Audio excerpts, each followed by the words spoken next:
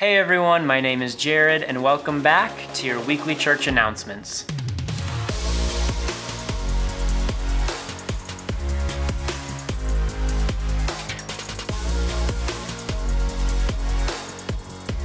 Before we get started, I just want to say if you need any additional information on the things that I'm about to announce, or you've missed one of them, you can always head to the Church Center app, click on the More tab, and click on This Week at Resonate, and that's going to give you a list of all of the things that we've talked about and a couple of save the date events that we have coming up. So first off, at the end of the month, we are hosting an overdose awareness candlelight vigil. This is going to be on Thursday, August 31st at 7 p.m. And if you're not sure what this is, it's just a candlelight vigil to raise awareness for overdose, and it's for anybody who has been affected by an overdose in any way.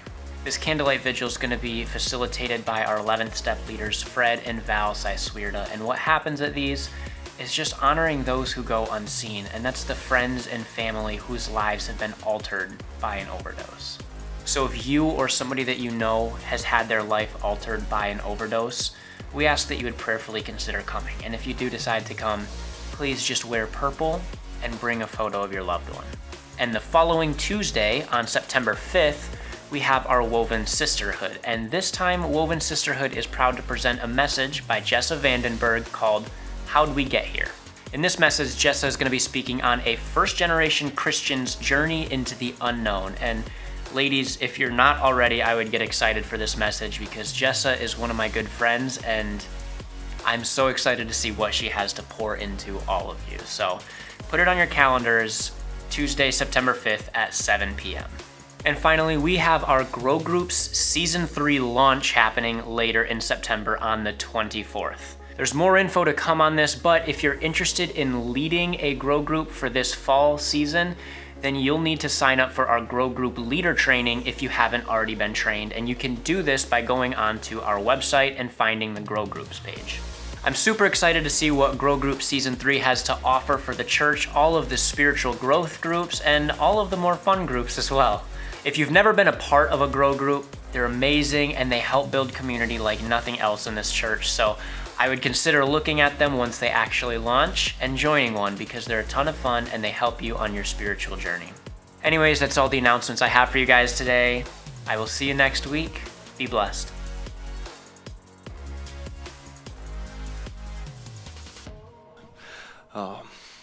Fun things to share on my heart today. The first one, I want to just go through a couple things. One is that Grow Groups, when we launch Grow Groups, our heart for those groups would be that people within our church, their gifts, their talents, the things that they're passionate about would be able to start a group and invite people out to it. So that way community is built, but also discipleship is built. I have a slide behind me with a QR code, and this is what this QR code will take you to if you want to scan it. My heart for this session starting up at the end of September would be that people would be able to start groups that were focusing on discipleship. I know that I love fun groups, right? I think we had one of the funnest ones that I saw was we had one where a bunch of ladies were going out thrifting together just to different stores and connecting. I love the connecting side of it, but I would love to see some groups launch here at the church that were really discipleship focused and for new believers and for believers that maybe have been walking with Christ for a long time, but the heart is Grow Groups are discipling and community building. Does that make sense?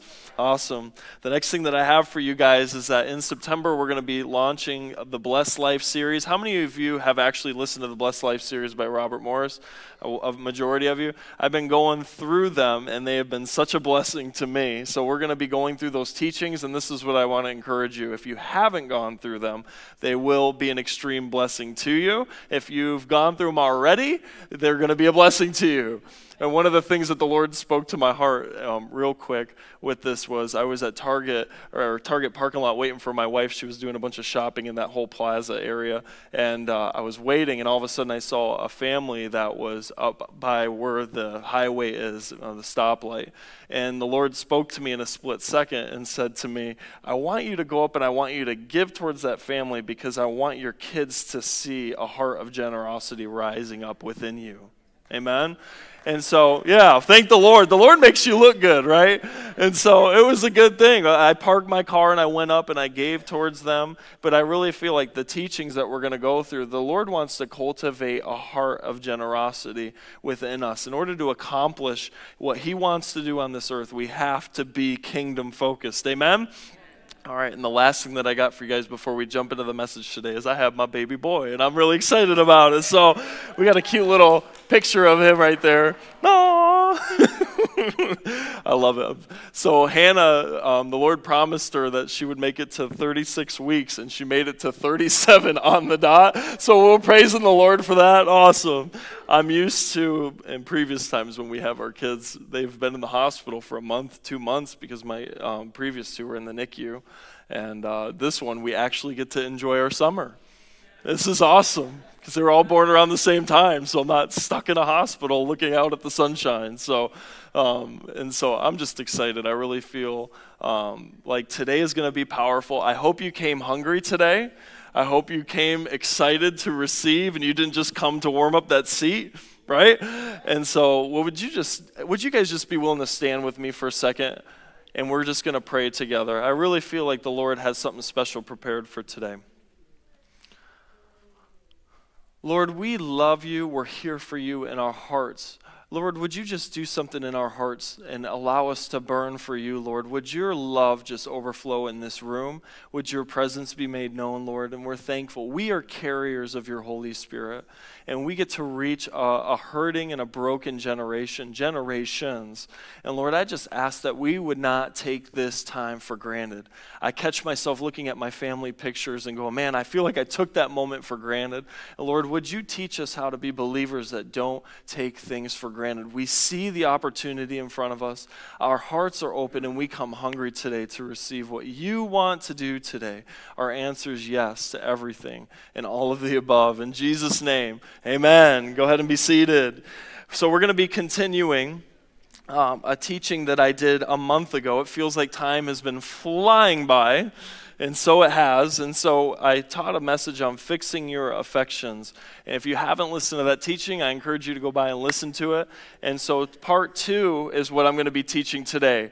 And so I'm really excited. I feel like there was more on my heart that I wanted to share. And I have to be honest, I feel like I've been laboring pretty hard over this, spending a lot of time with the Holy Spirit and what he wants to do. So before I jump into this, I just wanted to thank Pastor Paul and Pastor Colleen for giving me this opportunity to share my heart today with you guys. I got to see them this week, and they're doing great. They're feeling refreshed and doing good together, and I got to have breakfast with Pastor Paul, so that was good.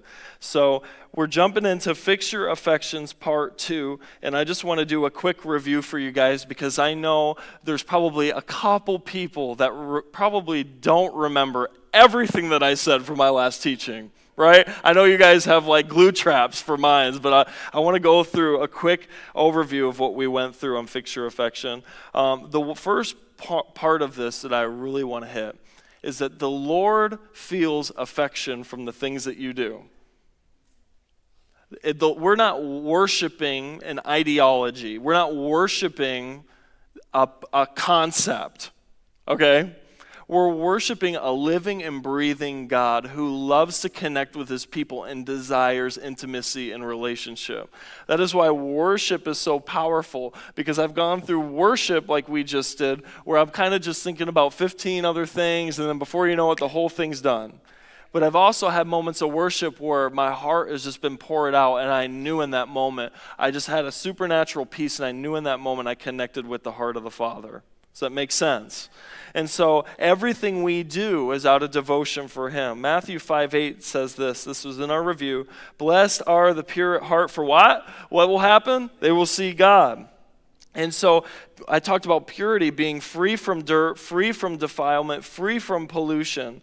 It's somebody whose motives and heart posture and actions and principles are pure. And the heart posture is this: a person with a pure heart is the one that goes, at the end of the day, the only thing I want is you, Lord.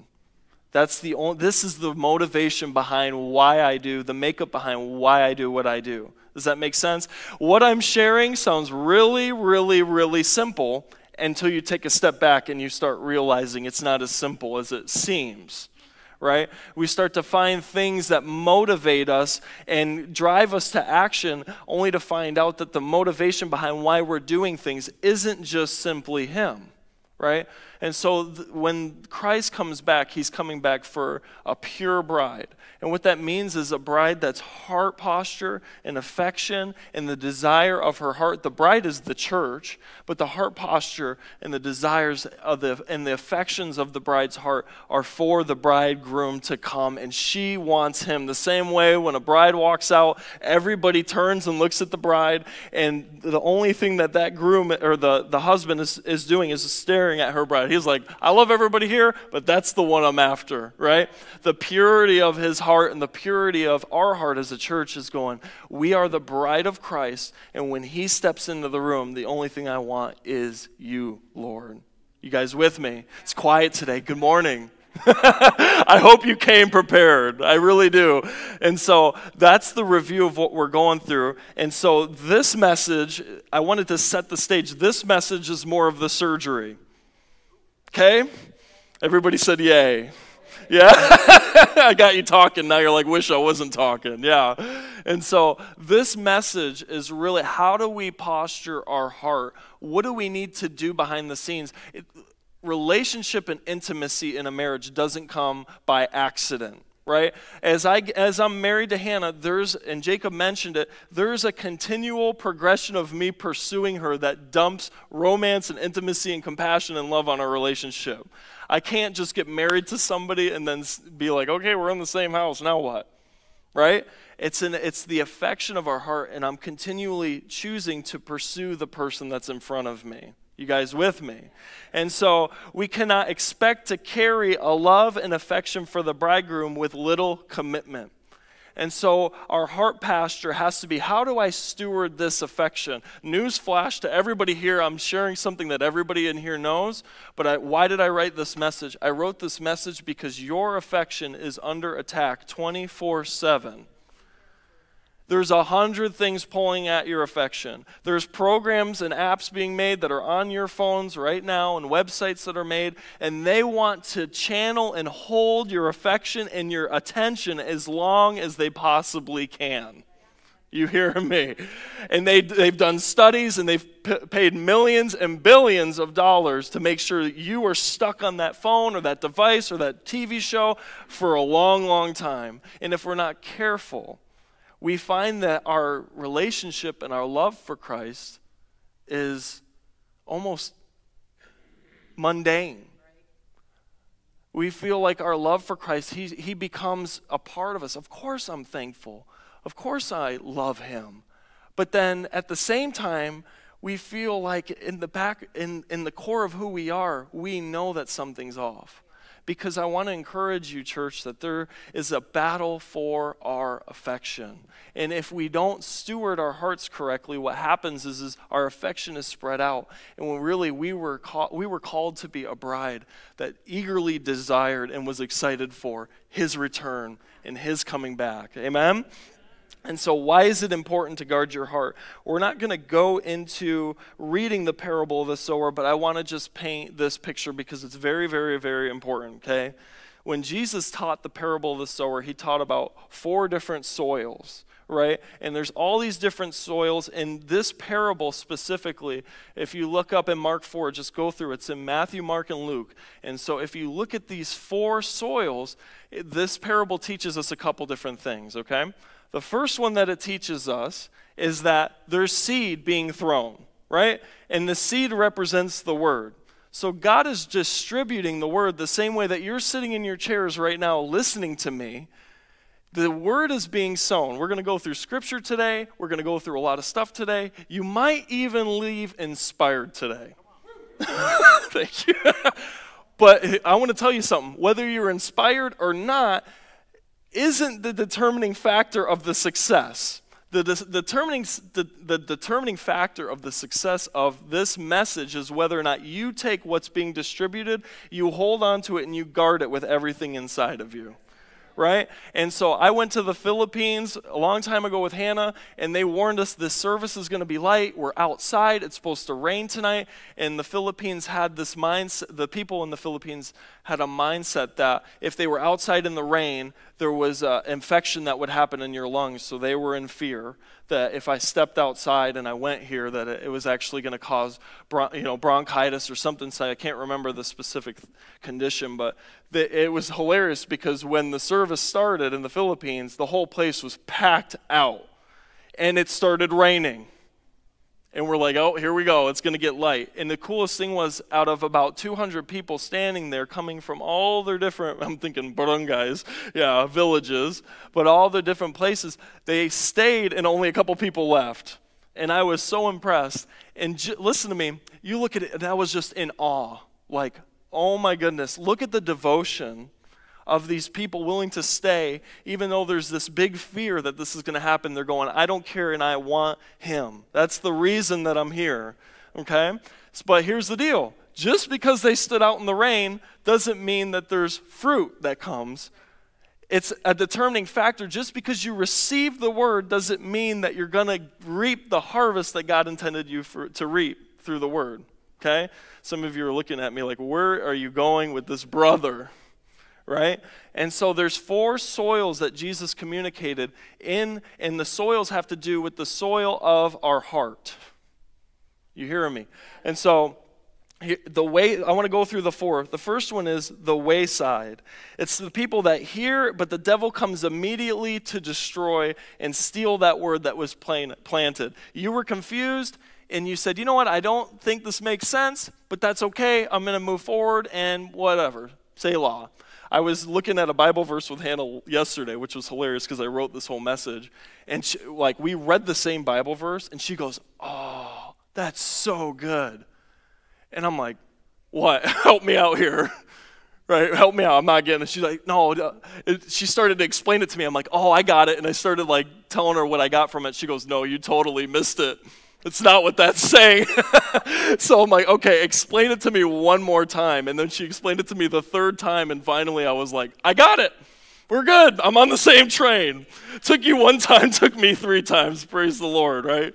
And so when the word is distributed and you're in your Bible time, or you're coming to church, or you're hanging around in fellowship with believers and you're hearing things that inspire you, understand that the devil's heart is to come and steal the things that are sown that you don't understand. When does he come? Talk to me. When does the devil come? Immediately. So everybody say immediately. He comes immediately. Let me tell you what that tells me. That communicates to me that there is deep value on what he's out to steal. Because anytime I do something immediately, it means there's value behind it. There's priority. Thank you. And so the first one is the person that doesn't understand. It's sown on the wayside. The ground is packed down, and the seed isn't able to get into the soil to produce what it wants to produce, and it ends up being stolen. Or the parable says the birds of the air come and eat it. The second one is the rocks. They hear and receive the word with joy, but they take no root in themselves. And then what happens? All of a sudden persecution comes or trial comes, and it steals the word from the believer or from whoever, okay? So you heard it, you got excited about it, you're like, oh, that just wrecked me. And then the next week you totally forgot about it. And it never was something that you sat on and you meditated with and enjoyed. It's just something you kind of just had in the moment and you let go, okay? And then all of a sudden persecution comes. It's funny how when you get a deep revelation about something, how much happens behind the scenes that contradicts the revelation that you feel like you got, right? All of a sudden you're encountering God's love, and all of a sudden the trials in your life just seem like they get turned up more and more and more. Maybe it's just me.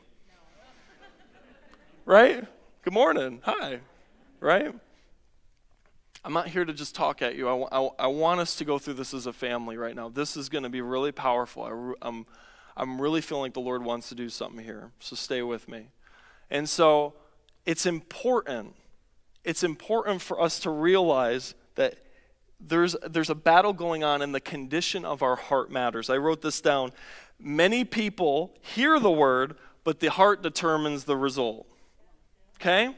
Your heart determines what you're going to get out of it. So now we have the rocks. They hear with joy, but they take no root in themselves. And then the temptation comes and they fall away, right? Be careful. Listen to me. Be careful what you embrace in temptation and persecution.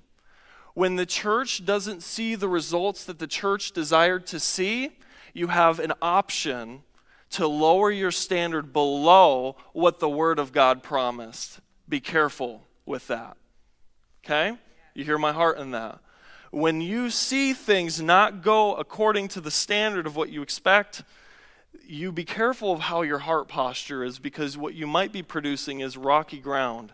And it's really hard. As I saw you in here, Harry and I spent a lot of time working on a farm. And Harry didn't do this. I'm sure you've had plenty of experience in this, but one of my jobs working for Harry was we would go out into the field and prep the field by taking all the rocks out. Everybody said, amen. Well, maybe just me. Okay? And so understand, the rocks are the things in our heart where the minute something happens, something rises up, it's like, I'm not really sure if I can really believe what the Word says in this area. Be careful with that, church. The next one is the thorns. Okay, this is, again, another soil of the heart. The thorns. It means what happens is you get choked by the cares and the riches and the pleasures of this life, and because of it, it brings no fruit. This is what Mark says. The desires of other things. Right? If my affection is going to be protected and channeled a specific way, how many know that my desires cannot be wrapped up in different things? I'm not asking you to be Amish, but I'm asking you to be aware. How serious are you about carrying a heart of the kingdom? How much is good enough for you? That's the question that's been going on. I'm just going to share this. It's not my notes, but I've been more focused and determined to just pursue Christ harder in this season than I've ever pursued him. If you were to look at my track history for the past year, you look and go, well, yeah, you're doing Bible studies, you're in the Word, you're in church, you're devoted. In my opinion, you're devoted. But in this season, I've been very, very careful about what I expose my mind to, my heart to, and what I attach my affections to. Okay? And what I'm experiencing in this sense, in this stage of my life, is something I've never experienced before. My heart is literally on fire the minute that I set my affection towards him, and I feel this overwhelming burning in my chest. And it's not congestion. You can laugh this morning, right? I've had congestion and heartburn before. That's not what I'm experiencing, right? But I'm serious. When you channel in and you fix your eyes, the disciples said, didn't our hearts burn within us? Meaning when I was with him, it wasn't just another man talking. My heart felt like fire inside of me. And I'm feeling like this season I've been very, very careful about what I've been exposing myself to.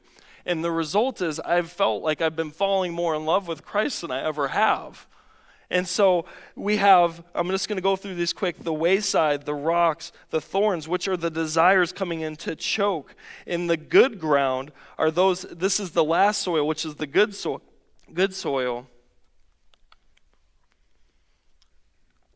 The good soil are those who, having heard the word with a noble heart, they keep it, they bear fruit with patience. Everybody say patience. Isn't that a fun word? So good. Somebody said no. Right? And patience, keeping your heart. I know what the word says. I'm not backing down. I'm holding on to it. I know what the word says. I'm not backing down. I'm holding on to it. I know what the word says. I'm not backing down. I'm holding on to it. How many promises are we willing to fight for? Let me tell you something. Here's what I do know. Here's my personal conviction. If we're not willing to fight for the word, you will never experience the fruit of the word. So we can either choose to fight for it or choose not to fight for it, but your patience determines whether or not you will see the harvest in this situation. Okay? And so when our affections are into the desires of this world and the things going on and the offenses that we take and all these things, be careful where your mind and your heart wander. because it's very important that you're stewarding a heart of compassion and empathy and affection towards him. He feels, I'm going to just throw this in there, he feels affection by how you steward your heart. He does. He feels affection by how you steward your heart, and we'll get into that in a second. So I want you to realize there's a war going on. And so here's the next piece that I want to share about the parable of the sower. When I've read that, I've looked at it and go, okay, good. The word, God spreads the seed is the word. And this is the enemy comes to steal. If we're confused, he comes, recognize the enemy was only in one soil. And, he goes and I want you to look at this whole parable completely different. I want you to look at it like the person that you care about the most in your life, the person that you want to spend eternity with, has just spoken something to you. And there's a war going on to steal what he said. The person that your soul and your heart longs to be with for eternity said something, and there's a war going on to steal what was placed in your heart. That should scare us and cause us to action, right? And so let me tell you something. If Hannah were to say something to me and somebody was in my ear going, you can't really trust her. You can't really trust. No. Did you remember what happened that one time when she did that one thing? Do you remember that? Anybody hear that? It's funny how we hear, you can't really trust that. Can't really trust him in this area. You can't. If somebody were to talk to Hannah or talk to me about Hannah like that, what do you think I'd do? I'd be like, shut up. And sometimes we need to be bold and take our thoughts captive. Don't be conformed to the image of this world and go, you know what? I don't care what you say, because for me, I'm listening to the voice of the person I get to spend the rest of my life with. Come on. And I'm going to fight for it. I'm going to fight for it. And Jesus said in this parable, he said, if you don't understand this parable, you're not going to understand the rest. That communicates how important is us for believers to take care and steward the garden of our heart. Suki has a garden. Is it a pain sometimes to take care of your garden? Oh yeah, I got 3 tomato plants and it feels like a pain to me. I only got 3. I walked out, I've been putting Miracle Grow on them, and it's like, I walked out, the thing's like this tall, and the thing keeps getting bent over. I can't keep up. It's growing so fast, the top of them just keeps caving over. I keep stringing it up. And let me tell you something. It's going to take effort and work on our part. We like results where it's like, Lord, have your way. And he goes, it's your heart. Right? He goes, are you going to protect it? Do you value me enough to fight for your affection to be channeled towards me? Right? Oh, I feel the Lord right now. Do you value me enough to fight for your affection to be geared solely towards me? Okay? And so we're going to go through Proverbs chapter 4, verse 23, classic verse, but I want to just enforce the importance of us doing this. Proverbs 4:23, and this is out of the Passion Translation. It says, so above all, somebody say above all, importance right there. Above all, guard the affections of your heart, for they affect all that you are, and pay attention to the welfare of your innermost being, for from there flows the well springs of life. Avoid dishonest speech, pretentious words. Be free from using perversive words no matter what. Set your gaze on the path before you with fixed purpose, looking straight ahead, ignoring life's distractions. Sounds like parable of the sower. Watch where you're going. Stick to the path of truth, and the road will be safe and smooth for you. Let me tell you something. When we talk about, this is a verse that many believers know, but when we talk about guarding our hearts, our heart is our thoughts, our will, our desires, and our affections. That's what we're guarding. It's funny to me because as a parent, I fight for my kids and what they're exposed to. I'm like, commercial comes on, I'm watching it like a hawk, making sure that my kids aren't exposed to things at their young age that I don't want them to be exposed to, right?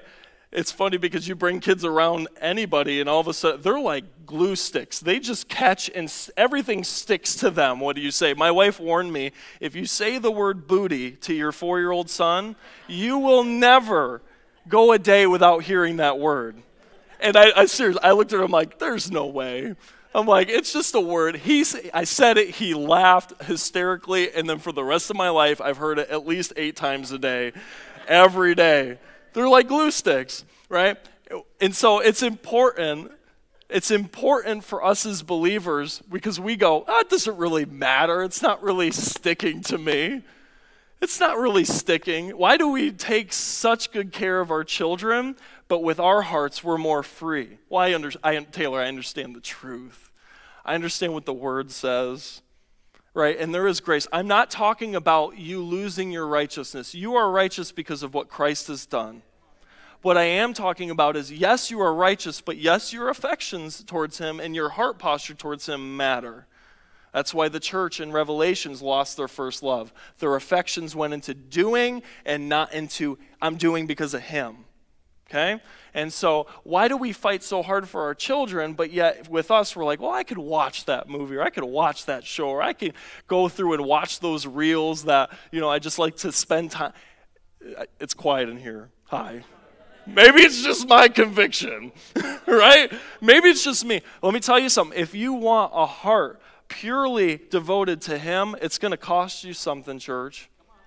It's going to cost you something. And the surrender is the most beautiful thing that you will ever do, because at the end of it, you experience him, okay? And so I want to jump into another one. Matthew 24:12 says this, and because iniquity shall abound, the love of many shall wax cold. I'm going King James Version on you guys this morning, right? Because the iniquity shall abound, the love of many shall wax cold. This was Jesus talking about the end times. Listen very closely, because we're going to go through this point quickly. When they made, this is imagery, wax cold is original imagery in this wording, where they would literally dip candles in wax to form them, and it would be a process over time where they would continually dip a candle in the wax to the point where the candle was formed.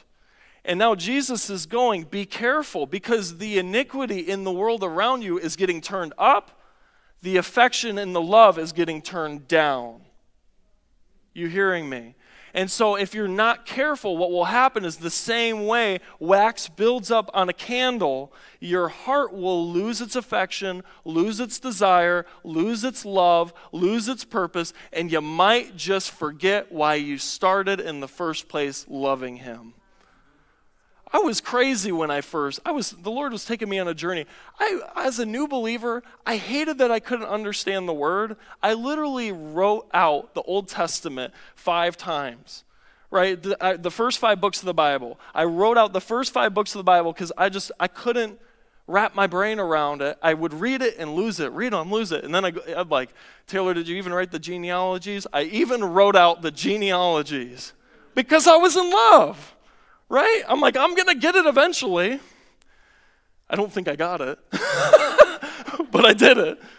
I mean, you have the tenacity and the fight that we have to hold on to the word. Be careful, because if we're not careful and our affections are geared towards other things, our love gets wax cold. But look at Hebrews chapter 4, verse 12.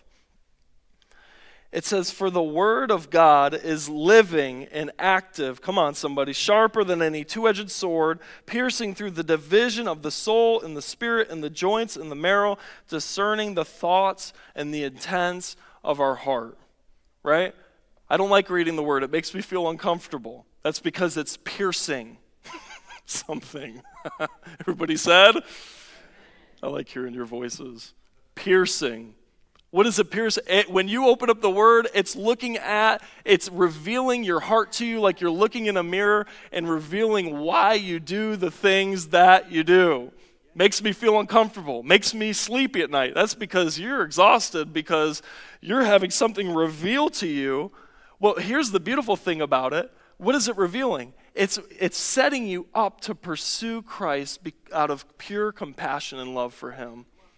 It wants to strip back all the reasons that we do what we do to be focused in solely on him. I thought I'd be a lot more excited about that point than you were. I know you're listening. But listen. I'm going to allow something to pierce me. This is in the Strong's Concordance, when it talks about the words living, active, sharper, this is what it says.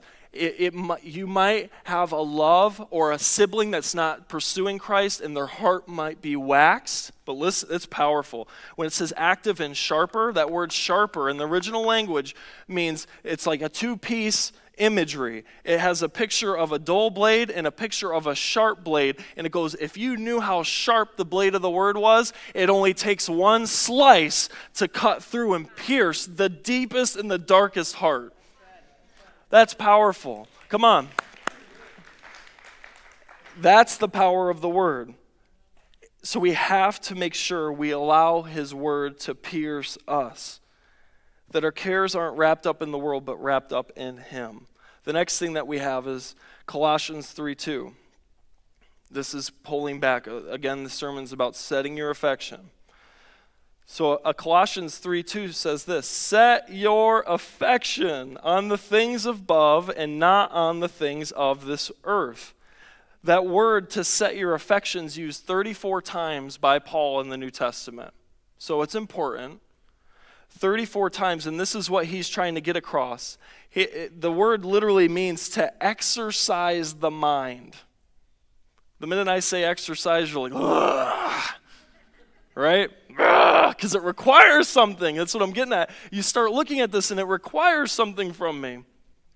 He goes, I want you to exercise your mind, and if you're exercising your mind and you're disciplining yourself, what you're going to experience is your affections are going to be channeled towards him, and you're going to encounter his love in a deeper way. I remember I used to listen to God, like the scriptures say, God so loved the world, and I used to look at that and go, man, I like what it says, but it doesn't move me. And now when I read it, after serving the Lord for 15 years, I read through the scriptures about his love, and my heart just burns inside of me because I've encountered it. I've seen people encounter his love. It's powerful. There is nothing more powerful than the love that God has, the real love that God has and who he is. And so I'm going to, again, Colossians says, I'm going to need to set my affections. I need to exercise my mind. And the affection is not necessarily this tender feeling that I have for someone.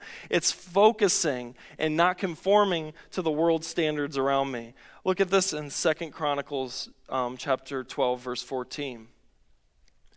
It says, he did evil because he had not set his heart on seeking the Lord. And those who do not fix their heart on the things of God in advance of problems will succumb to temptation. And so I want to just jump to another one. Psalms 19, this is David's heart.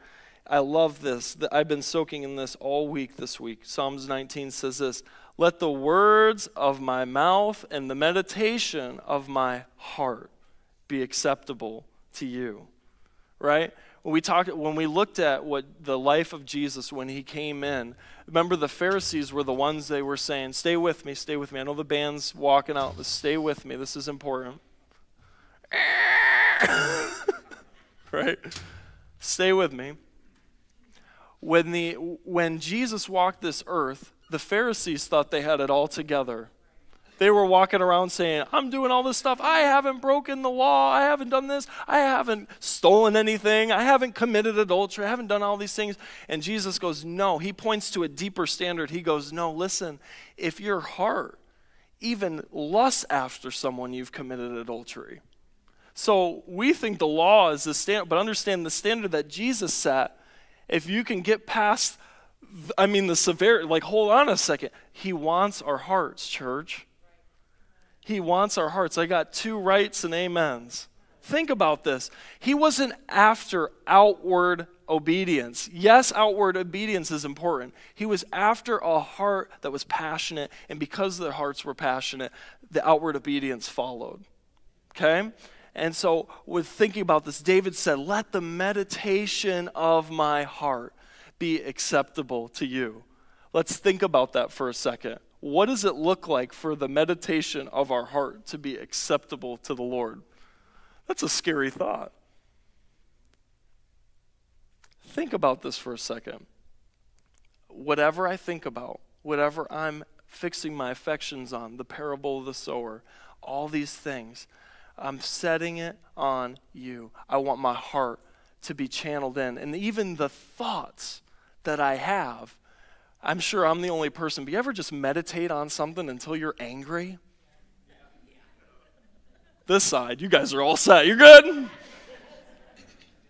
Yeah, I mean, you ever just meditate on something that just ends up just ruining your whole mood?